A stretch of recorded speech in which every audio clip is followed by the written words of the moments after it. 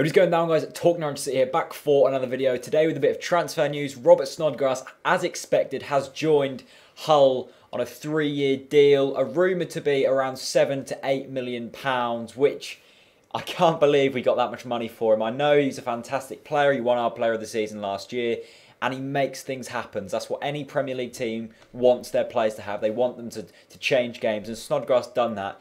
He scored a lot of very important goals for us last season and done good things, but £8 million rumoured to be around that value is a fantastic deal for Norwich. I mean, we can go out and sign 2, 3 quality players, quality championship players with that kind of money and really strengthen our squad where we need to, like the right back position, maybe a centre back and maybe an attacking midfielder. Now, what I was interested in is if you guys thought that we need to replace Snodgrass in the transfer window or keep what we've got, because we have got a lot of wingers at the club. Now, the response was fairly divided. A lot of people saying that we needed to go out and get some players. People saying the likes of Jesse Lingard on loan, Ruben Rashina, Thomas Rogic, players like that who are proven to do well in the Championship. But also, we've got the likes of Redmond, the Murphys, Bennett in our team who can make things happen. Personally, I'd stick with the players we've got in the team and give them more experience and let them prosper rather than going out and signing a player, another winger. What I would do is keep the wingers we have and then go out and sign players where we really need them, like the centre attack and midfield, maybe right back, and if Olsen leaves, in the left back position.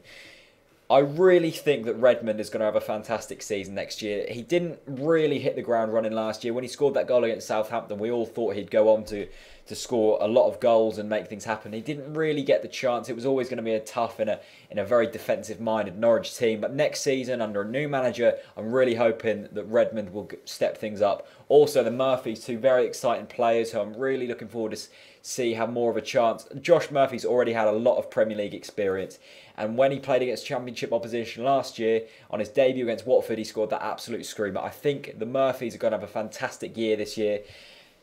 Snodgrass is going to be a big miss. He was a big character to have, lots and lots of passion.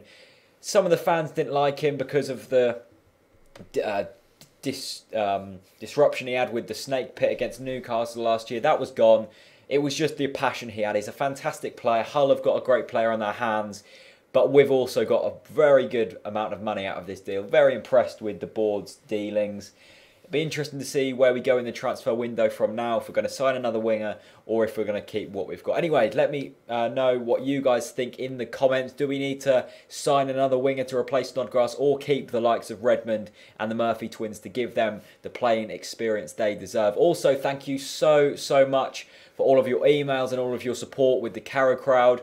I'm trying to respond to all of the emails very thoroughly, so if you haven't got a response yet, I will be sending one in the next couple of days. Keep following the Carrow crowd on Twitter and subscribe on YouTube.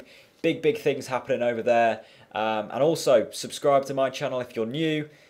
The only place to be for Norwich City content, really. Thanks for watching, guys, and peace out.